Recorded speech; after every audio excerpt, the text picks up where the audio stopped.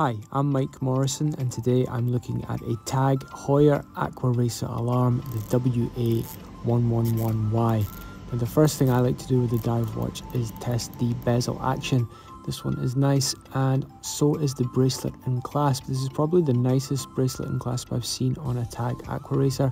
There's also a handy diver's extension.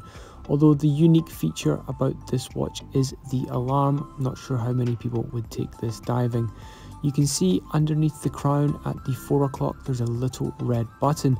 Now I've figured out how to set this alarm, so it's one long push and then you can see in the sub-dial at 9 it's going to set. I'm going to go for 10:15, couple more small pushes and you get the exact date change. Now after 8 seconds you get a couple of beeps. 2 beeps means it's on, 1 beep means it's off, so that's going to go off tomorrow at 10:15.